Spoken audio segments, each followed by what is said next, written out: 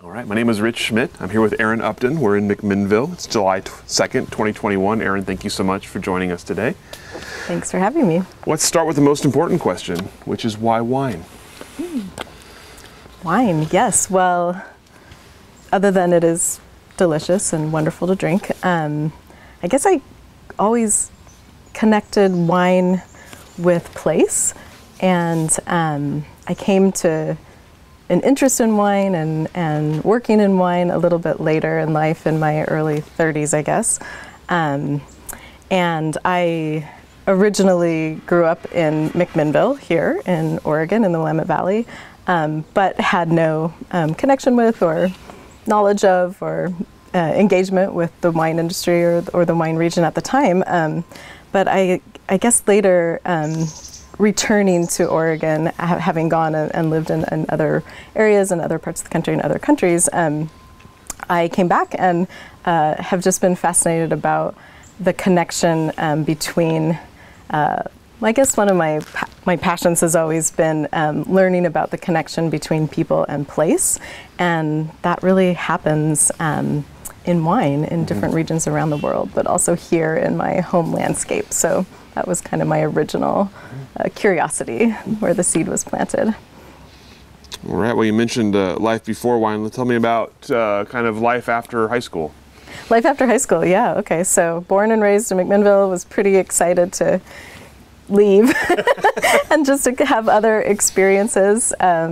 So I didn't go too far originally. I went down the road to Eugene and went to college, undergrad in Eugene, and had some really wonderful experiences. I studied international studies and French. I spent a year in Lyon, France, which I guess is my first intro to wine.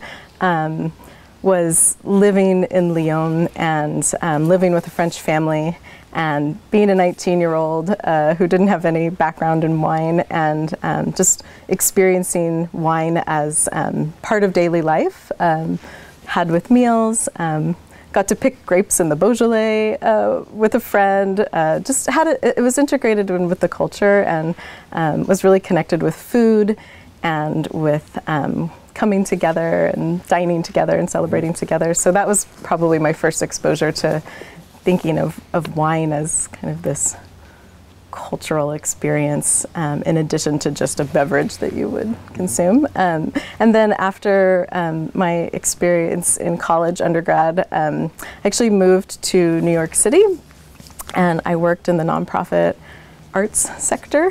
I worked for the American Academy in Rome, which is an institution that is based in Rome, Italy, but has its offices in New York. And we awarded fellowships to artists and scholars in the humanities to go live and work in Rome, Italy. And through that, I was exposed to the field of landscape architecture. We awarded fellowships in that field. I was running the juries for this juried competition, so I got to meet a bunch of folks in these different fields, and one of them was meeting professional landscape architects and landscape architectural scholars. Fell in love with that, as I mentioned before, that kind of learning about the connection between people and place. So I ended up going back to school for a master's in landscape architecture in Vancouver, British Columbia in Canada.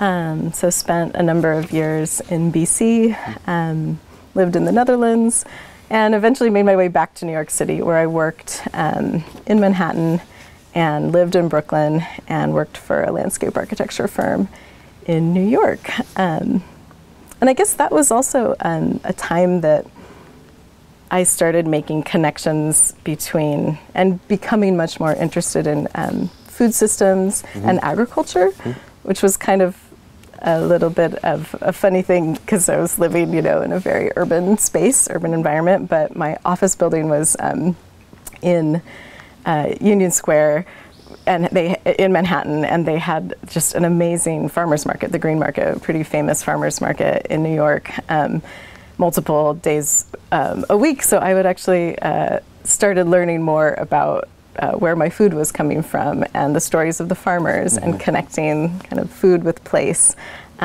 So got deeply interested into reading and listening to lectures and exploring kind of the different regional foodways, and I had this great experience. It was my 30th birthday, so a dozen years ago, and saved up money to go have a special meal for my birthday. We went to lunch because it was a pretty spendy, probably the most spendy lunch I had had to date at that time. And it was up at a restaurant called Blue Hill Stone Barns, and it was just outside of the city.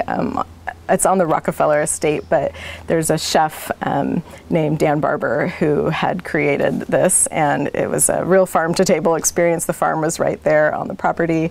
You could walk around and learn about where your food was coming from, and then have this really magnificent meal there. But the connection with wine was that that was also the first meal I ever had where they had a sommelier come and present the wine list to you. And the guy came over and was sharing what the wine options were. And there was wine from Oregon on the list. There was a Willamette Valley wine, and I can't remember what it was, but I remember he mispronounced the name of the Willamette Valley. And so I just was visiting with him and shared, oh, that's my home landscape, that's where I grew up. And so we had a little chat about that, and I thought to myself later, like, wow, there's Oregon wine showing up on the wine list in, this really renowned and wonderful restaurant out in New York. So that was kind of fun to make that link and connection back to my personal origin place.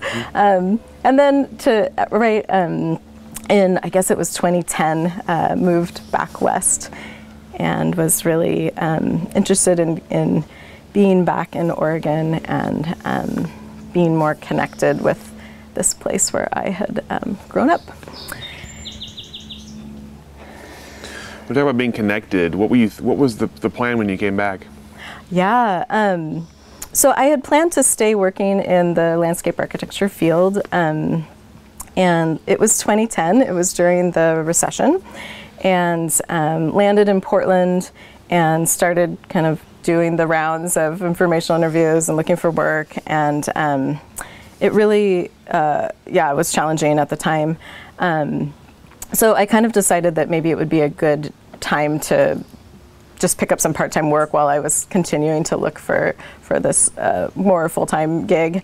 And I had been really curious, having come back to visit my folks a lot in McMinnville through the time I'd been away, and had seen really the growth and the blossoming and the development of the wine industry here, and gone out a couple of times with my parents to do tastings. And so I thought, oh, it might be kind of interesting to learn more about this this industry, and just maybe take a part-time job in a tasting room while I look for this other job. And it ended up blossoming into something I didn't anticipate. And so I did get a part-time job in a tasting room at Anami Vineyards outside of Carlton, and that quickly turned into a full-time job, and I worked for about 4.5 years at that winery, originally as their direct sales manager, tasting room manager, running the wine club, and then later transitioning into kind of more behind the scenes. I was their operations manager during that time. And during that time, I actually moved out and lived on Ribbon Ridge on the Chehalem Mountain. And so I was really living in the heart of where a lot of vineyard development was going on as well during that time. So I learned a lot from the inside of working inside the industry. And that was a great place to work because of the just openness of and collaborative nature. You could wander into the cellar any day, even if you were front of house, and ask them, what are you up to today? What's going on in the winemaking process? So I got to learn a lot about what was going on in the cellar, the winemaking side of things, and then also because there's a vineyard on the site where the winery and the tasting room is, and there were other vineyard properties under that ownership, also got to learn a lot about the farming side as well. So it was just a great exposure and introduction to kind of the whole, all of the components that were part of having a winery in the Willamette Valley.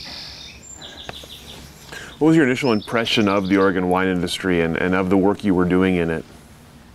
Yeah, well, it was all new to me, so I was kind of in sponge mode, just wanting to learn. I found that people were really open. There was like a real sense of community. And I think that there was also, let's see, this was, I don't know, how long ago? A dozen years ago. So it wasn't, or maybe less, 10 years ago. So yeah, I think I get the impression that it's shifted and changed a little bit since even that time. But yeah, I had a sense of this kind of, I mean, people use the term co-opetition, that people really worked together, even though they might, you know, be competitors in the marketplace. So if something went wrong with your harvest, or you had an issue, or, you know, something happened in someone's family, somebody passed away and they needed extra assistance, you know, there would always be kind of a gathering together and a coalescing of the community to really be there for each other and work together. So that was my impression of the industry when I first started out. What about the wine? I'm curious about your impressions of Oregon wine and of selling it. What were the challenges of selling wine?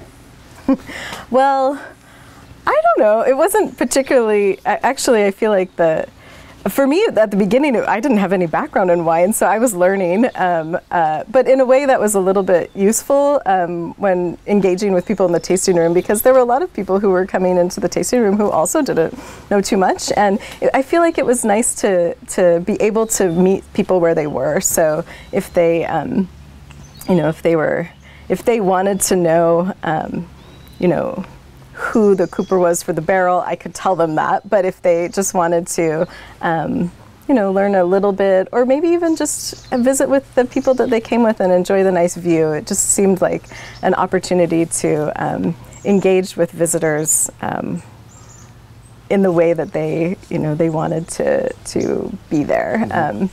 So I think that we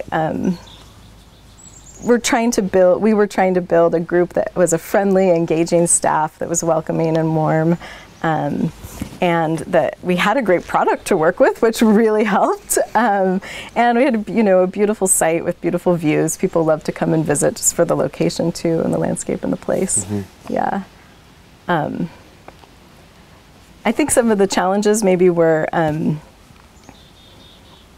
you know, it was variable in terms of what we had to sell and how much we had to sell. And honestly, I was often, you know, dueling with the national sales folks who wanted more wine for their markets, and we wanted to keep more in the tasting rooms. So just little stuff like that, but it wasn't too big of a deal. What did you find, I guess, alluring about the industry, or alluring about working with wine? You mentioned kind of a part-time job between things, turning into a 4.5 year just at the same place. Why? What kept you? Yeah, you know, I also continued to do landscape design work on the side. I started my own little business and did, so I was still kind of scratching that design itch a little bit, mostly doing residential work. But yeah, I was really, during that time, I was curious kind of where this was going to go and maybe what the next steps were. As you kind of alluded, I kind of fell into something that wasn't necessarily my plan. And really, sales and marketing was not my background or particularly my interest. My interest was always in this connection between people and place. And so I became really interested in thinking about what is this place? What is this region? What is, you know, wine country? We never called it that when I was growing up here. And what did it mean for this place, this transformation that was happening? As I observed that the industry was growing, the landscape was changing, the culture was changing, and I didn't necessarily have, it wasn't that was good or that was bad. I was just really curious about it. So that really planted the seed during those years as I was working at Onami to, I wanted to learn more, and I was curious to learn beyond just one winery and one vineyard site. So that planted the seed for me to want to go back to school and pursue my PhD and do some research around some questions that had really started coming up for me. Tell me what you mentioned, kind of the overall. What if you could boil it down to one question or one set of questions? What was it you were trying to get at? What was the sort of the heart of the research you wanted to do? Oh, boil it down. That's always challenging. I guess the one word that I was curious about exploring was transformation. So that had some, sub points to it. It could be landscape transformation and how we experience place. Mm-hmm. So what was this place looking like, feeling like? What was it like when you were moving through it, when you were living here, when you were visiting here? And then I was also curious about the social transformation. So I think a lot of what I would hear around the talk around the wine industry was the wine industry is really great for the Willamette Valley. It's really positive for Oregon. It's really wonderful for the economy. And I started being curious, like, okay, yeah, I can totally see that. And also, like, whose economy and who is it benefiting? And so I was really interested in some of the social aspects of the transformation and growth of the wine industry. And then I was also really curious about some of the ecological transformation that was happening in the region. So what does it mean to, plant a vineyard? What does it mean for, habitat or biodiversity? Or what does it mean for growing wine grapes on farmland? There's just like lots of questions for me around. And again, it wasn't that this is bad or this is good. It was just a curiosity mm-hmm. of what is this? So those were maybe kind of the three buckets of areas around transformation. Mm-hmm. And I guess just to add to the social one too is that I did see that there was consolidation happening and that there was outside interest from outside regions and people coming to this region specifically in the Willamette Valley. And I was really curious about what that meant too, for the cultural transformation, for the experience of place. So those were some of the themes I was. And just one little anecdote about. I had a hard time explaining this when I first started talking about it with people because so what I was experiencing up on Ribbon Ridge. I had this neighbor who I would walk to her place and buy eggs from her. And she had lived on the ridge for over 3 decades. And so she had seen a lot of transformation on that ridge. It was, predominantly some farmland and timber, and a lot of vineyards had been going in. And there had been vineyards there as well, up on the ridge for 30 years too. So it wasn't that they weren't there before, but they just were growing and expanding. And she was commenting, we had been seeing a lot of animals that year, like larger animals, like I saw a bear, which I think was pretty rare for Ribbon Ridge on my driveway, but we would see bobcat and you would see, I know up at Brick House, they were seeing cougars. There was just kind of more. So I was curious, like, is this normal? And I was asking my neighbor Sue, because she had small animals, like sheep and goats and stuff like that. And so she would say, yeah, occasionally we would have a predator kill a farm animal. So they are always around, but she was under the impression that we were seeing more of them because more vineyards were going in, and the 8-foot deer fencing that was going in to protect the vineyard was actually causing these animals to be more like there was corridors that they were mainly on the road more because they didn't have as free of passage through the landscape. And so that was just one little example where I thought, that's so interesting, like this cultural decision that we've made as humans to plant a vineyard and put up a fence, like has transformed this ridge and the maybe the ecology or maybe the wildlife behavior. And I didn't have any conclusions about it. I just thought, that's interesting. So that was kind of one thing that sent me on my trajectory of the type of research I ended up doing later. Did you find that anybody else was studying what you were studying? Did you run across anyone else with sort of a similar study background at that point? No. Just pioneering. I don't know if you'd call it pioneering, but no, I definitely did not. I mean, sure, people were certainly interested in kind of, there's lots of interest and overlap in things like land use, around natural resource management, around kind of the sociology of rural landscapes, the meaning of place. I'm definitely not, this is not original thinking, but I think maybe some of the connections that I was making for that specific place at that specific time, I didn't really find anybody else who was digging into that, that I found. That doesn't mean they weren't there, but. So once as this is sort of coming into fruition here, tell me what, and you're thinking you want to go back and you want to study this. So what's the next step for you, and how do you find the way to make that happen? Yeah, good question. It's not super easy to find your way forward in a PhD program. It was completely new to me. I didn't know what the heck I was doing.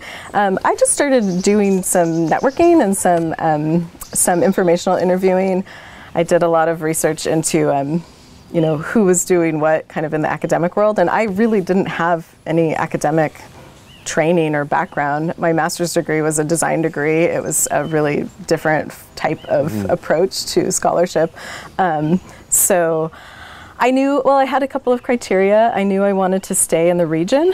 I knew that I wanted to research what I wanted to research. So there's kind of two models in higher ed if you're doing a PhD, and one is that either you find your own funding and you do your own independent research with mentorship and with a committee and all of that within the university, or you go and work with a professor who has their own funding and you work on their research. And both are great models. I just knew for myself that I wanted my independence to pursue the research that I was curious about. Which at that time was still really fuzzy, exactly what it was that I was curious about.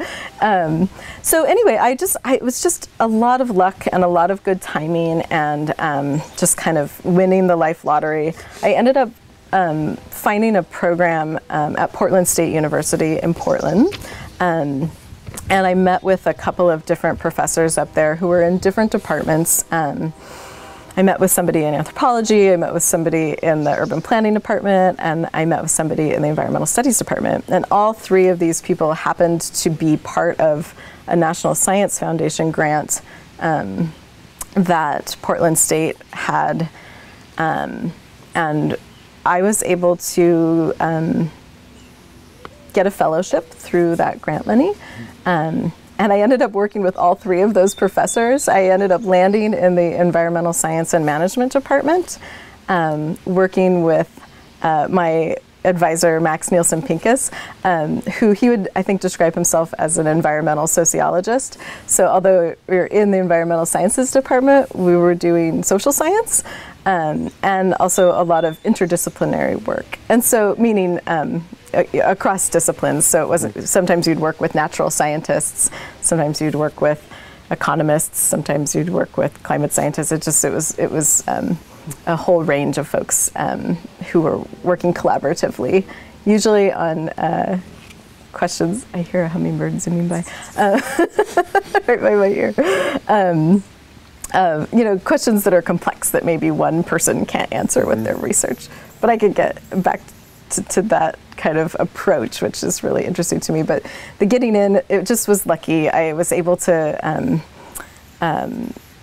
get this funding, which was major, and then land in a department, which was, people weren't doing wine research there. There is a well-known geologist who does work around, you've probably interviewed him, Scott Burns, who's at Portland State, or emeritus now, but he does a lot of work around soil and wine regions. And so he's in the geography department there, but not many folks were studying anything about wine. And my advisor actually does, his research is he does a variety of things, but predominantly around wildfire and community. And so I was really on my own to be able to pursue the particular topic that I wanted to, yet I had plenty of support and guidance around approach, methodology, like how to do scholarship. All of it was completely new to me.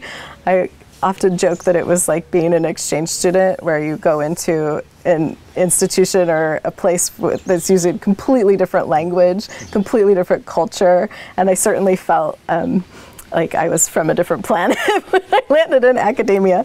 Luckily, part of my fellowship was built into it through the National Science Foundation was this interdisciplinary component. And so early on, you take courses, and all of my coursework was, a lot of my coursework that was required was interdisciplinary in nature. So it was students who were natural scientists and social scientists, and professors who were natural scientists and social scientists, often co-teaching courses. So I think that people who are drawn to that kind of inquiry and scholarship already check their egos a little bit at the door, because if you come into something saying, I am the expert in this, listen to me, that doesn't really work so well in an interdisciplinary environment. And so oftentimes it attracts people, I think, who are already pretty open to hearing about different ways of thinking, different ways of approaching, and to really truly approach things in a collaborative nature. And those people are super awesome and fun to be around. And so I had a really positive experience with the culture of being back in school, which I know is not always what people experience in their PhD programs, which often I hear can be isolating and you know, demoralizing. So I had the opposite experience. It's good to hear. I know. I was pretty lucky, and to get funding. Oh, sorry. Pretty good. It just was really exciting. Yeah. And then I can elaborate a little bit about the path that took me then, more about the wine direction. I do have one question before you start, and then we'll take you on that path. I'm curious, you go in and you have this idea in your head, and it's your study, your research, and you have all these people around who can help, but none of them really know exactly. So do you have a goal when you come in? What's your idea of I will have succeeded if this has happened? I don't think I would frame it that way. I came in very open, and I didn't quite know what I would find or where it would take me, which is, I realize, how I approach a lot of things, which in the end it works for me. You know, like I have had a lot of shifts and taken off in new directions professionally, but it's been amazing. Everything has linked, because I think I stay open to, I don't know what I don't know yet, and when I discover it, it might lead me down this whole new path that is really interesting and engaging, and I'm just deeply curious, and I just want to feel those feelings in my work and in my life. And so I didn't have okay, if I discover this, then I'll know. I actually didn't quite know what my research question was. I knew I had this kind of fuzzy, I must have at least had some way of stating it to, you know, the application review committees, because I mean, somebody said, this has value, you should come do this. It feels like ancient history now, so I can't quite remember probably how I framed it. But I was interested in looking at, you know, natural resource and then human side of things, and where that connected within transformation in the wine industry. And I was very focused that I was going to be looking in my own backyard, and I was going to be going really deep in the Willamette Valley. That was my original plan. And I was going to look at a whole bunch of things, and you kind of quickly learn, or at least within the first year or two of a PhD program, that that's not really how PhDs work. Landscape architects, on the other hand, you know, you get a really broad set of skills and knowledge, and you don't go as deep. So you might be, you know, a mile wide and an inch deep in a whole range of subjects. In your PhD, you are, you know, an inch wide and a mile deep. And so that was really challenging for me, because that's not always how I think or how I operate. So my committee and my mentors spent a lot of time with me, getting me to really narrow and focus. Because I was like, but we can't ask this question without asking these 10 questions too. And they're like, okay, let's think of, someone gave me some really good advice at the beginning. They said, think of that one, so you have your 10 questions. What's the one question you need to start with in order to answer all of those other? Okay, that's your PhD, and then the rest can be, you know, the rest of your career. And so that was very useful because I was really trying to take on a lot of themes. So actually what ended up happening, and the way that I was able to focus and find a path and find a way forward that was doable and meaningful and could get some interesting outcomes, was, again, I had this really great opportunity. With this grant funding came a bucket of money that I couldn't spend on my mortgage or my food, or it had to be spent on research. And the funny timing of it was that it was going to go away within 2 years. It had to be spent within the first 2 years of this 5-year plan of mine. So the program was sunsetting and on the national scale. So there was just kind of this time crunch. And I thought, gosh, I just don't even know what my research is going to be yet. How am I going to spend this research money? And then I remembered that I like to travel and I like to have fun and I like to have experiences. So I designed, that very first year in school, I designed a series of exploratory research trips to different wine regions around the world. And that's how I spent my research money, which was fantastic and really got me to, not only just kind of dip my toes in about the research methodology and practice doing it, but it really helped me learn a lot about the content and focus in on what I was then going to go forward and really dig more deeply into. So that first year, that winter, I went to Napa. And then in the spring, over my spring break plus some, I went to South Africa, to the Western Cape of South Africa. And then in the beginning of summer in June, I went to Australia, and I went to 3 different wine regions in Australia. So I just kind of hit the ground. And what I did while I was there was a series of interviews. And so I talked to a broad range of people. I talked to a lot of people in the wine industry, so growers, owners, winemakers predominantly, some of the kind of more regional marketing groups as well. And then I also talked to natural resource managers, people in government agencies, planners. I talked to people in nonprofit and community-based organizations that were interested in land use stuff, or also environmental conservation. So I was trying to get a broad range of perspectives about what was important to these folks in their regions.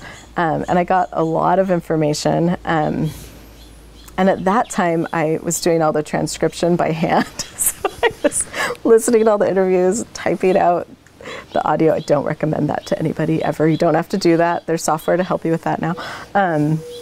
But anyway, I was able to kind of narrow it down into the themes that were really interesting to me, and those ended up being climate change adaptation.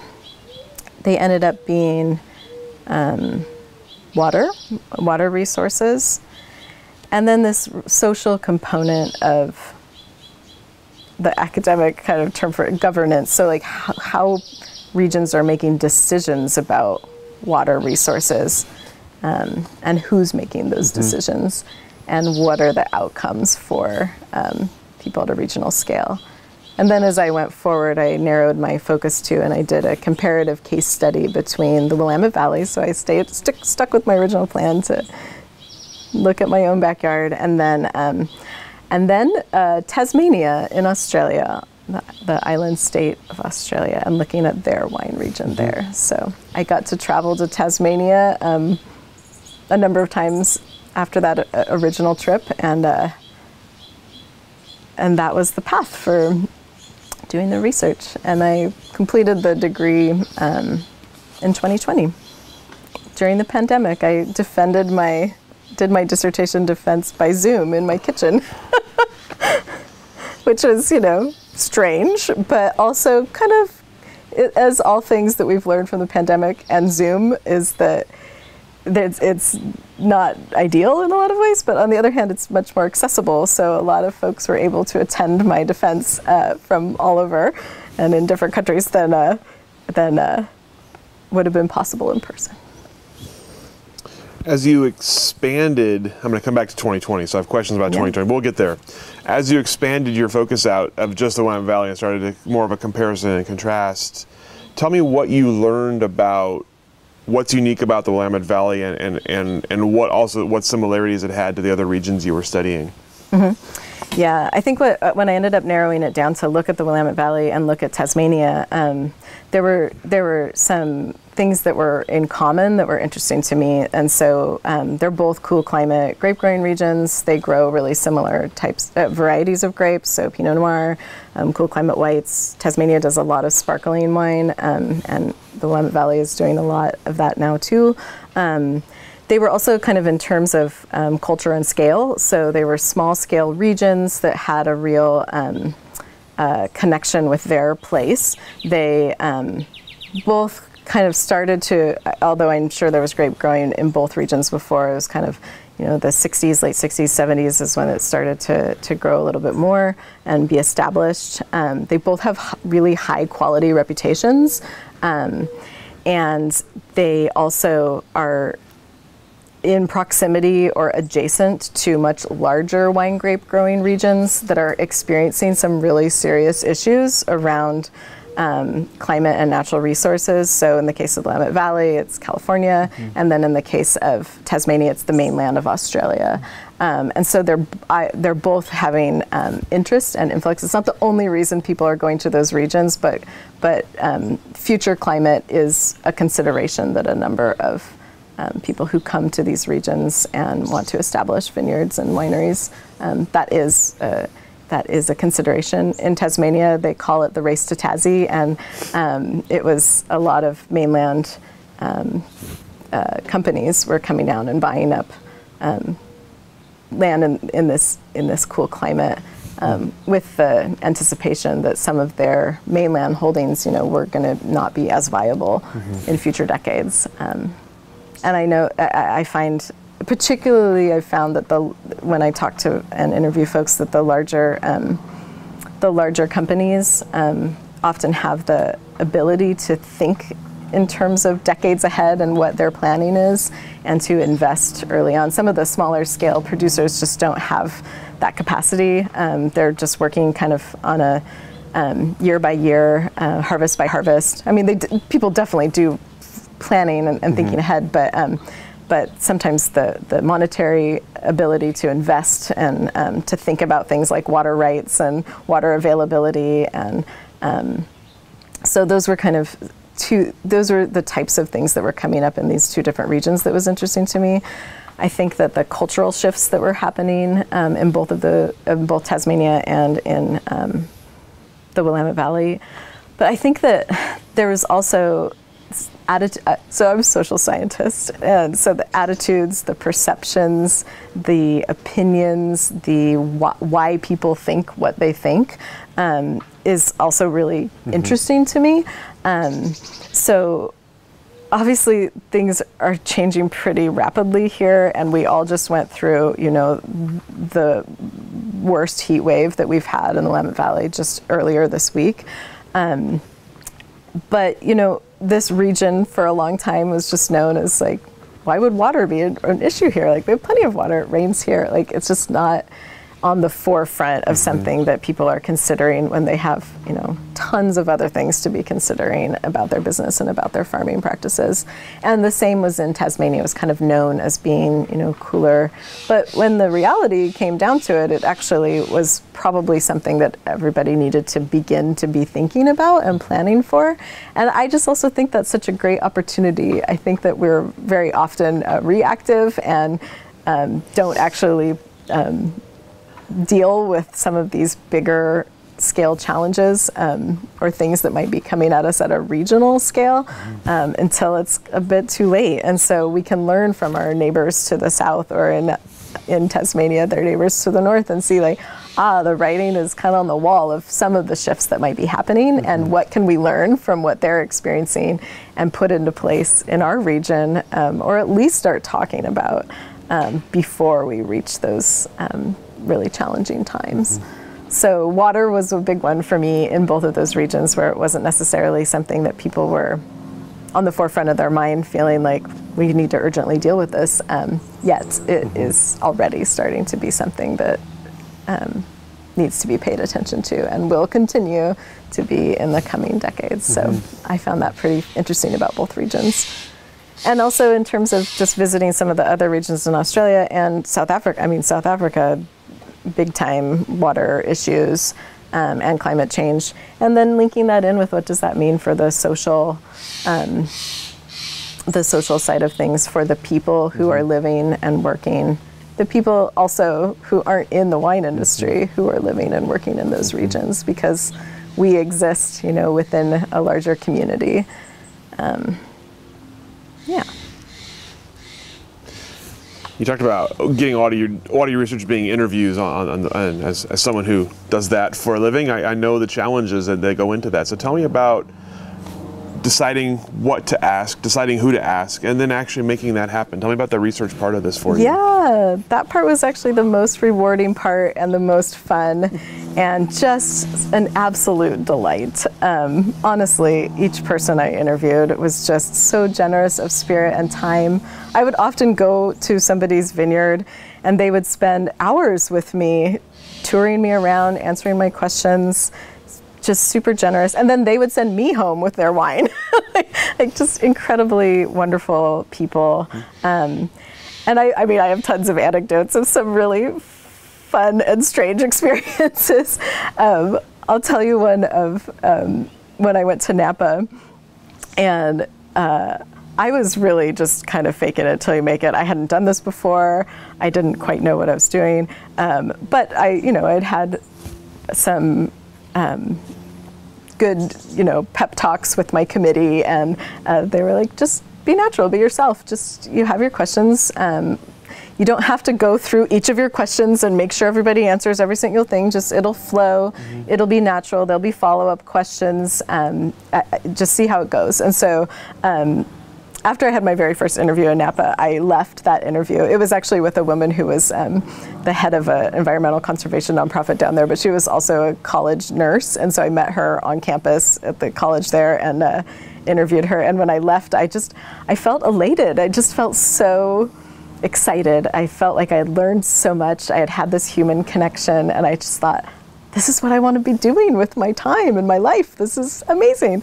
And so I had a number of great interviews during that time in Napa, but one interview was with a winemaker, and he had retired, and his son, who was his adult son and daughter-in-law, were running the operations at that point. So I had also interviewed them, and I didn't think he wanted to be interviewed, although I had invited him, and he was kind of hanging around and was on the property, and he didn't really want to talk to me all that much formally, and he didn't want me to record him. But he did say that as I was leaving, he said, are you free tomorrow morning? Can you meet me at the airfield at 9 a.m. or something? I said, okay, and yes. And he had his own plane, like just a small plane, and he was really passionate about hillside vineyard development in Napa, and that it was harmful, and that it was getting out of control, and that it was there was a lot of negative ecological impacts. And it was also a real concern about groundwater, that if they were removing all of these trees and putting in vineyards. So he really wanted me to see what this development was, and he thought the best way I could see it was to take me up in his plane and tour me around.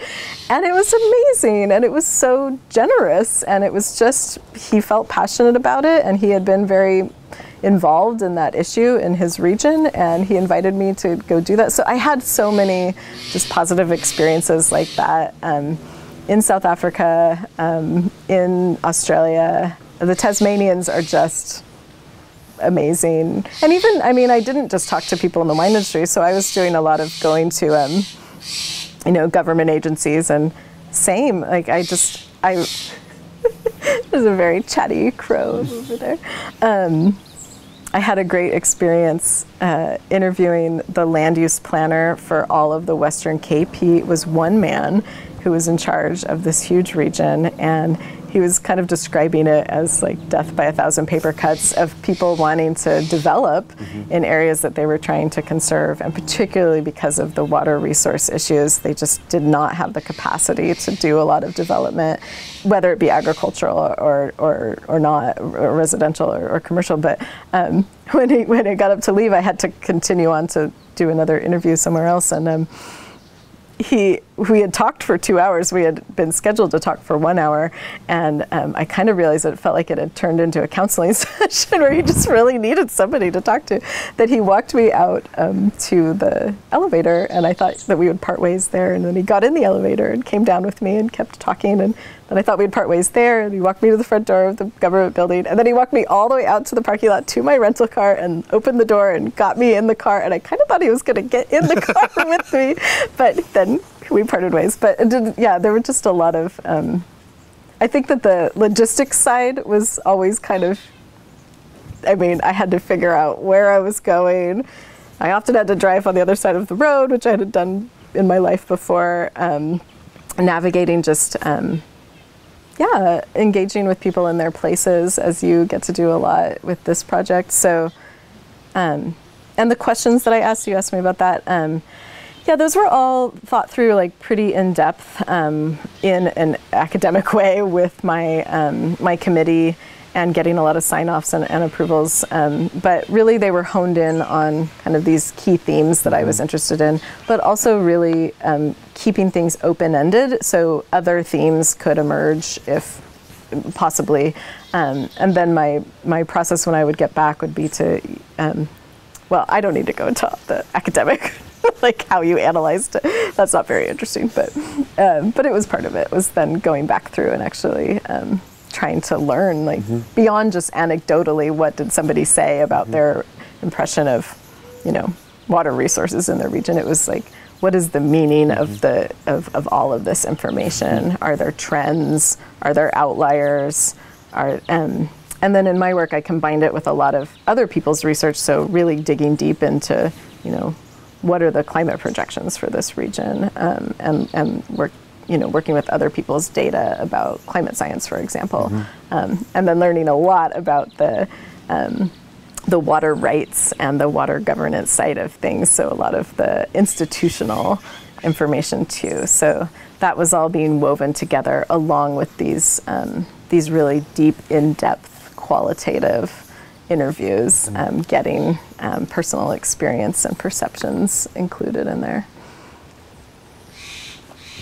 In addition to the themes that you were kind of focused on or thinking about going in, were there similarities among the conversations you had? Were there things that came up that you weren't expecting, that came up over and over again, or that sort of tied the regions together? Yeah, I think the differences were pretty interesting to me between the two regions. And of course the differences within the regions as well. There's a range of attitudes and perceptions and approaches. And so in Tasmania, for example, and in Australia in general, like water is a commodity. So there's water markets, you can buy, sell, and trade water. The state and the people own it, but it's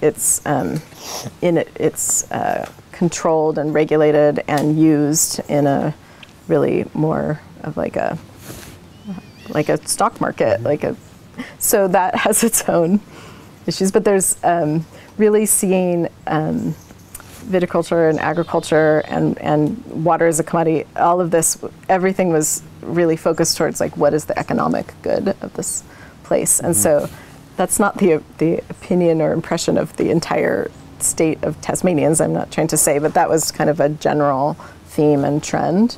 In Oregon, it's a little bit different. There's definitely people who are interested in that as a future for water in Oregon.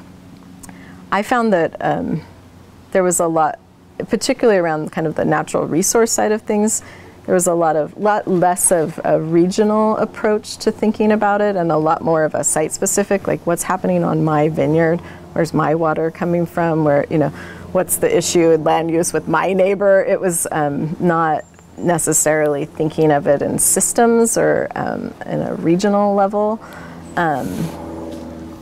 Those are kind of some of the things that I think that the other things that came up that I would love to do more digging into is I think there's been a lot of interest, particularly on the grape grower side, of thinking about what to do around climate challenges, particularly related to growing your grapes. So it's a lot focused on, the horticulture and the farming techniques and approaches, and, what cultivar and what clone and what, you know, what do we do with canopy management? And it's just, which is, I think, great and totally needs to be researched and totally needs to be part of this. I'm really interested in this. So what does this mean for people? And so I think that there's just a lot of opportunity to either link those things or be doing them kind of side by side.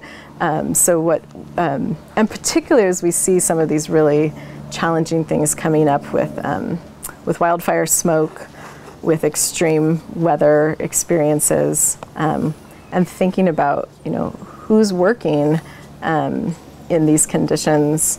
What does it mean for, if we're, you know, thinking about water regionally, like who's getting access, who's not, or even thinking about things from an equity side in terms of land access. So as we consolidate, as bigger companies that have more resources come in, like who's able to access land for vineyards, but also for other things. And so I think some of those social issues that have to do with politics, with economics, with culture, with all of these things are really fascinating and are things that we can keep exploring in our wine region as we go forward, in addition to really the horticulture side of things.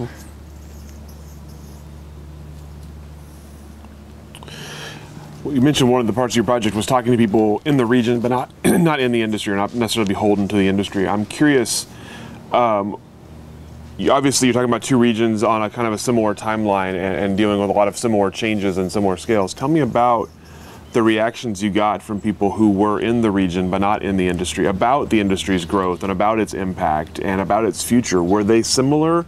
Were they positive? Were they negative? All of the above. There were a lot of different perspectives, for sure. There were positive impressions in terms of this is going to be a great economic driver for us. If we invest, if these types of companies are coming here, it's going to be really positive. It's going to provide jobs, that type of thing.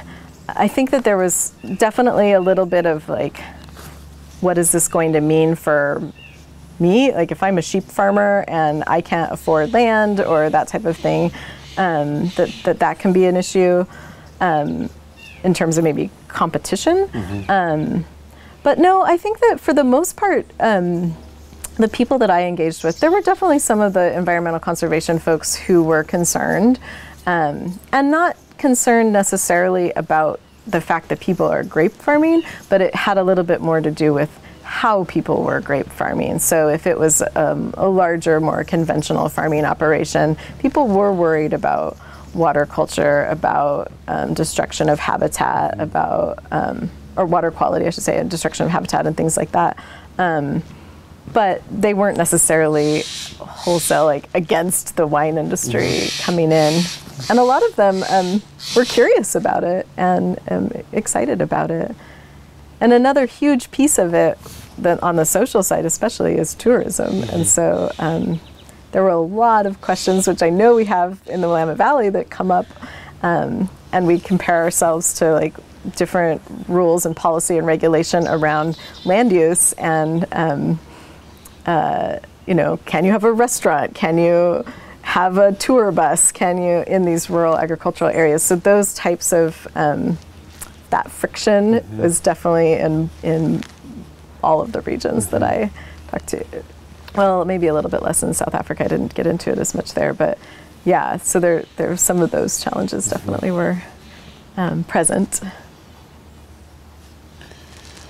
Tell me about the conclusions that you drew and the sort of, when you did present your thesis and defend your thesis, what were the conclusions you drew, and what were the areas beyond what you've talked about that you wanted to continue studying?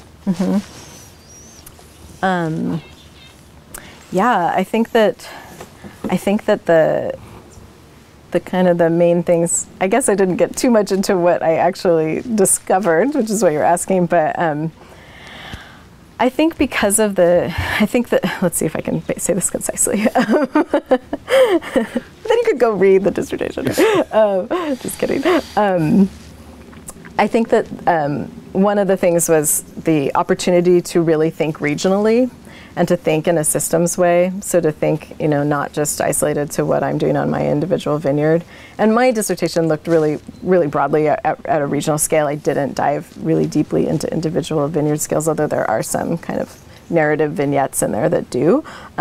So one of them was that. The other was really just getting more engaged with what's going on in a kind of political agency, government agency way. So for example, there's a real mismatch in our state between land use, who manages land use, the county, and who manages water, the state. And so if you're developing a new site, you can get your land use approvals without having to make any sort of, you don't have to confirm that you're going to be able to have enough water there to do what you need to do. And all of the water stuff gets taken care of in a completely separate department, and they don't talk to each other. So not that we as individuals can fix that, but as a community and as a culture and as a society, like, how are we going to have more transparency, connection, collaboration as we have less land? Because more people are, or I should say, we'll have the same amount of land, but it'll be more people wanting the same thing, and less resources potentially going forward. So if we're thinking about a future for Oregon that has high demand for land, while we're having a diminishing resource like water because of climate change, what are our systems in place in terms of how we're making decisions as a society, as our community around our water, for example? So that sounds like a very academic, nebulous, but it's trying to think about systems, about relationships, about connections. And I think as a wine industry, start to having these conversations, what does it mean beyond just farming sustainably to have a marketable product for consumers because they want that? How do we actually take care of our patch of land and our planet connected with one another in a way that's good for our land in the long term and good for our people in the long term? So really thinking about those social equity connections too. And then, just some of the other conclusions were things like, how do you engage with boundary organizations? So boundary organizations might be something like LIVE, which, low input viticulture and enology. So they are a great, organization that's a third party that can connect, people growing grapes and having wineries with some of these other desirable outcomes that they want. And so there's a number of other approaches to that: community-based organizations, nonprofits, academic institutions, community colleges, getting students involved in things how do we continue on with approaches around education, approaches around practice. Oregon State Extension is just an amazing resource for the wine industry. So how do we continue connecting is a really important outcome and or consideration. But really, I think, it comes down to it for me, we just need to be talking about it more.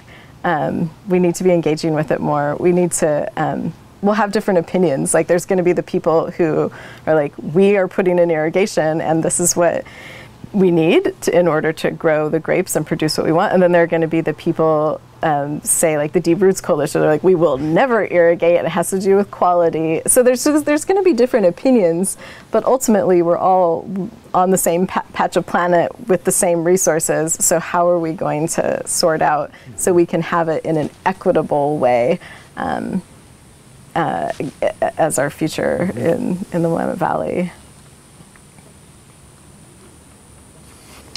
One of the things that's unique about the Oregon wine industry, at least, is how many small entities there are within it, right? How many people are one person or maybe a couple or a family that are doing everything. So I'm curious, when you have an industry like that with very few large players and a lot of small players, who leads the conversation and who has the influence to make an impact? Excellent question. I have my personal opinions, but that doesn't mean they're right. But I think that the entities like the Oregon Wine Board and the Oregon Wine Grape Growers Association, and it doesn't have to just be at a state level. There's so many of all of the AVA, there's different groups that are organized around supporting, educating, promoting, and I think it's not that there need to be more of those. I think we just need to continue in that way, and also make sure everybody's included, and think about who's in leadership in those spaces and who's actually making decisions, and who's contributing. Are people able to contribute their voices in a real, meaningful and equitable way? And the answer might be yes. They are already. I'm not trying to knock any of the organizations. They're probably doing a great job. I'm not that deeply involved with it, but I do think that they have that role to play in supporting, because the people who are just operating on a smaller scale, like they need the support and resources to be thinking about long-term planning, to be thinking about what do they need to new knowledge they might need to have as things shift with climate, or so having those support systems and networks in place.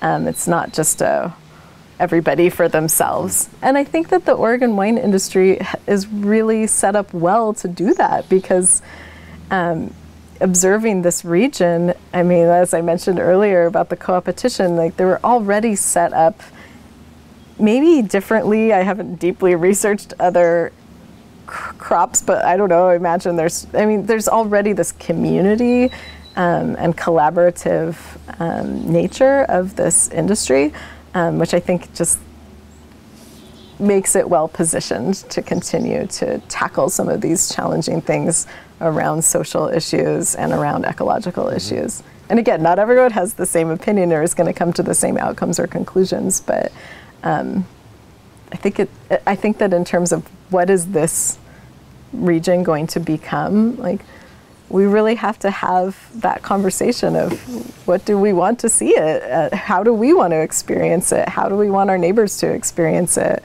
How do we want our visitors to experience it? How do we want our kids to experience it? And yeah, not just thinking about how many bottles of wine can we sell. Obviously, that is a big component of it to be able to continue. But yeah, I just think there's a lot of thought and conversation that can continue in that vein. Speaking specifically about Oregon wine industry and during your research, where did you find, how much sort of engagement or thought did you find people had given to the questions you were asking? And what was their general perspective in terms of the future? Was it fairly optimistic, fairly pessimistic, or somewhere in the middle? It ranged. It really varied who I talked to. I think a lot of growers I talked to, it was kind of like, well, we'll just irrigate when we need to. Yeah.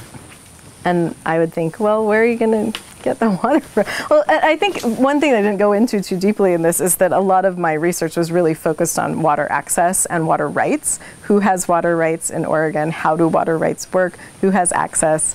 And how is that going to maybe potentially shift and change in the future? So I think that was a question that a lot of folks weren't necessarily.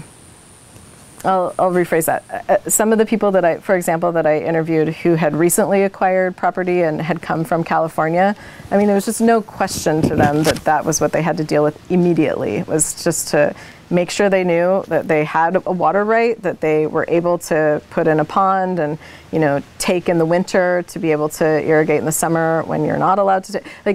There aren't any surface water rights left in the land. Like, you can't get them unless you buy the property that has them. And so it was just kind of interesting there were really different approaches. There were people that just insisted they were only going to irrigate, during establishment, and then but for me it was kind of interesting to also see them start connecting as we would be talking and think, oh yeah, it's kind of beyond just irrigation. When we think about water in our region, it's not just about, are you going to put some water on this plant or not?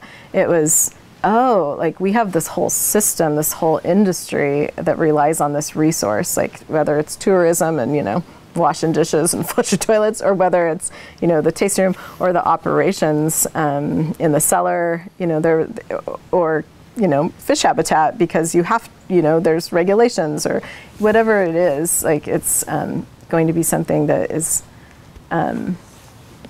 important to consider whether you're going to irrigate or not. But that didn't exactly answer your question. I think that I think that there was both. There was pessimism for sure about climate, and a lot of fears around challenges, particularly with wildfire smoke in both regions. I mean, it's a major issue in all of the regions that I studied.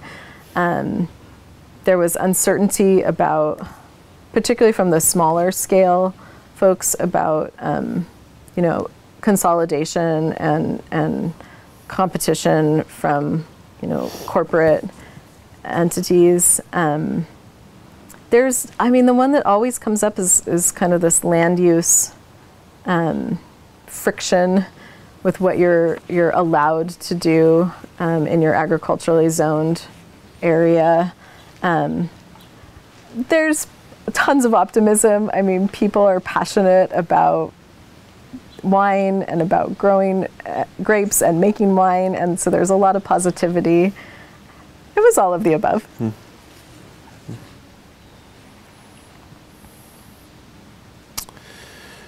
So tell me about, we talked earlier about 2020 and about its sort of impact on you educationally. I'm curious, tell me about pandemic hits in the spring. Tell me about sort of your personal and sort of professional response to it in the moment, adjustments you had to make, and sort of how you made it through the year. Yeah, wow, what a year it was for everybody.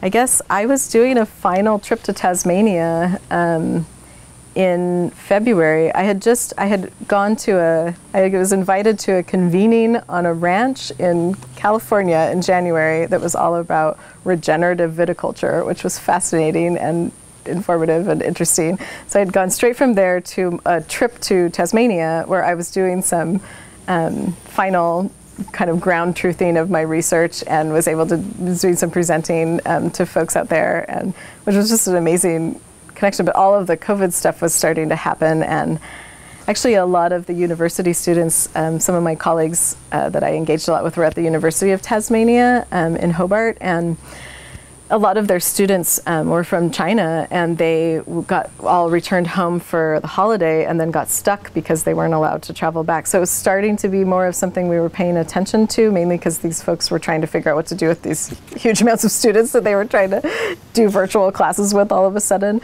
And then I think I got back to the States in early March, and then I remember, because I thought, oh, I'm kind of jet lagged. I've got, I'm just gonna stick around home this week and not make any plans and just like chill. And then the lockdown happened. I was like, and now I'm just gonna be here indefinitely. So yeah, that was a bit of in a way, I mean, my plan that spring was I needed to just sit at my desk and write my dissertation, which felt extremely daunting, and I didn't quite know how that was going to unfold. So in a way, it didn't change too much for me. I was doing that anyway, and then I defended my dissertation that I mentioned, and then yeah, it was. I then spent the rest of the year looking for a job, so that was challenging particularly in kind of the direction I was interested in going in, which would involve a lot of networking and having coffee with people, and so people were just understandably fatigued of trying to do meetings on Zoom, and it was a bit of a heavy lift to do a job search during that time. But I did end up making a good connection, which did end up turning into a full-time position. And I work with a consulting firm. I live in Portland, so I work in a consulting firm that's based in Portland. Using my social science research skills, I spent a lot of time interviewing people. I currently don't do anything directly connected with the wine industry, but I think that's going to shift. But I do get to do work that's still connected in the natural resource world. I'm working on a really fun project with the Metro government around their parks and nature projects and programs, working with their staff on some really interesting kind of program development work. So that was kind of more my landscape architect background coming forward. So yeah, I'm still really curious about a lot of these questions, and it would be really fun to continue doing research and work around wine regions and around Oregon wine regions. it's a little, I'm a little, like I mentioned before, I'm just open to seeing how that unfolds. I know that I'm not interested in being in academia, like in a traditional role and like heading towards, tenured professorship. That's just not my path. So it will definitely unfold in a different way. And we'll see what that is. Well, on that note, as you do look ahead for yourself, what do you hope for? What are you looking forward to? And what's coming down the path now that we're sort of starting to come out of the pandemic? Oh, I know. Well, it's been really nice to hug people. I've appreciated that with being fully vaccinated, and just feel very lucky about that. Yeah, I am really hopeful that we'll be able to continue, I guess just kind of on a general level, to continue to make progress and have these hard conversations, particularly around things around social equity in our industry. And I don't work directly in the wine industry right now, but I still, feel a lot of like connection and camaraderie with it. So I'll say our industry. I think that there's a lot of movement. There's a lot of interest. But I also think that we have, like I mentioned before, just a lot to think about in the region around land use issues, around how are we farming, and how are we taking care of our water and our natural resources. So I don't know how that's going to connect in. I have a lot of research ideas. I have a number of collaborators who are interested in maybe doing some stuff around soil. But I would love to keep doing social science research in this realm of like, what does this mean for people? What are attitudes, perceptions, ideas? How does it impact behaviors?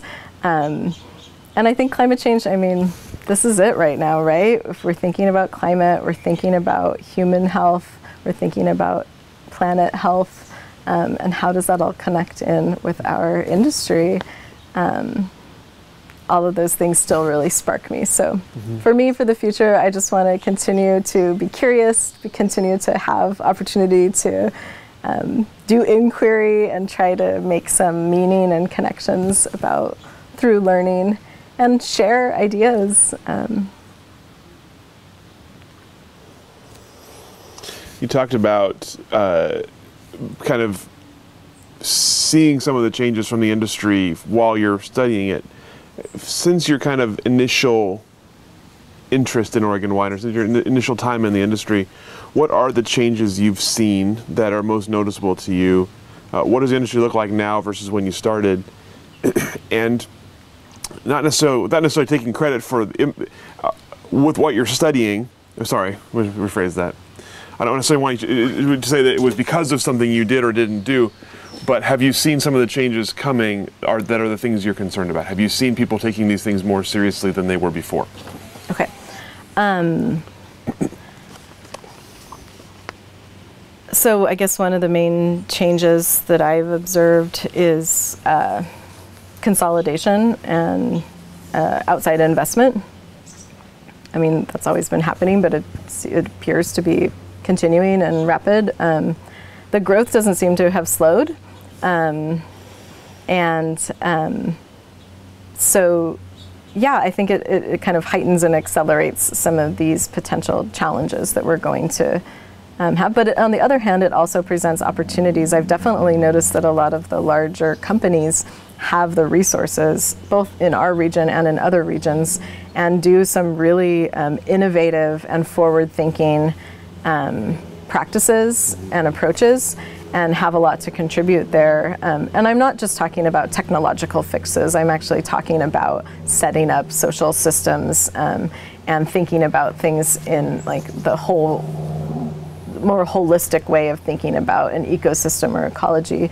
Because there are a lot of interesting technologies out there, technological fixes, but I don't think that's going to be the answer. So I think that some of these larger companies do have a role to play, but it will also, time will tell about how does that impact our region culturally. One of the things I'll just say, this isn't exactly in response to your question, but it just made me think of this, was one of the changes in Tasmania with having this kind of large companies and more corporate entities purchasing land, is that it's transformed some of the production, and that might be specifically because they're an island too. But instead of necessarily investing in making the wine in a larger scale on the island of Tasmania, they've tended to press the grapes, take the juice in tanker trucks on the ferry up to the mainland, and actually make the wine in their facilities on the mainland. And so the grapes have really, in these larger companies, turned into more of just a commodity crop, which really decouples it from this experiential, like the wine is of this place, and you visit, what they call their cellar door or their tasting room, and it was made here, it was grown here, here are the people who did it, and you experience it here. It's just a different model. And again, I'm not trying to put a value judgment on it, but it's just a question to pose out to everybody of like, what do you want this place to be? So as we think about consolidation, I think that's one of those questions. I definitely, and maybe it's just the people that I am drawn to, like I am so inspired by what a lot of people are doing in terms of their farming practices, but also starting to think about the social justice side of things in their operations. And so that means health insurance for workers, and all of your workers, including farm workers. That means how are you treating your farmland in a whole systems way. That means getting engaged in your community in other ways. That means all sorts of things that people are just doing really cool, inspiring stuff. And I definitely see looking at things on a regional systems. So we have regional foodways. We have if we could think about water in our regional scale, if we think about, we already have wine in our regional scale. If we think about, how do we connect with younger people? There's this great stuff going on at Linfield College, getting, college students engaged, and there's great stuff going on at Chemeketa, getting community college students engaged. Like there's so many neat programs out there that I think that gives me a lot of hope for the directionality that we could go in the future. Yeah, those are some of the thoughts that come to mind. We've talked a lot about, obviously, the sort of environmental and water and those kind of impacts, but obviously you keep coming back to social and keep coming back to people. Yeah. So we're at kind of a interesting crossroads now with sort of social movements here. I'm curious, inside the wine industry, specifically when it comes to social movements, you talked a little bit about sort of worker rights and worker compensation. What else have you seen, and what do you see for the future of the Oregon wine industry? If it's going to be successful, what will happen when it comes to the social part of the industry? Representation. We're starting to see that a tiny bit, but just more diversity, more people from different backgrounds, BIPOC communities, gender. I'm just so inspired by all of the women winemakers and grape growers and all the various other roles that people play. But there's, I think that is shifting, and in terms of gender equity, I'm really this health and well-being of all workers is really kind of sticking with me right now. Thinking through, not only the pandemic, the wildfires, the deep freeze, the extreme heat, like all of these things. If we don't value all of the people who are contributing to the success of this, and invest in and deeply care for them and their families and all of the ripple effects, like I don't think we can have a conscience as an industry. And so it needs to be beyond just having, everyone is doing, a lot of people are participating in great efforts, but I think that we need to have systems in place. It can't just be a fundraiser. It can't just be, I think we need to be thinking on policy, governance, systems, and that can't just be up to the wine industry. I know it has to engage with different levels of government, other groups of people, neighbors, regions, but I think that that's really important to consider in terms of our social well-being. We have to think about economics, we have to think about health. Yeah. Perfect. Well, I actually have one more question for you. So we're going to get a little philosophical for you. I'm really curious about your answer on this, given your perspectives and where you've studied. So from your perspective, what is the role of wine in society?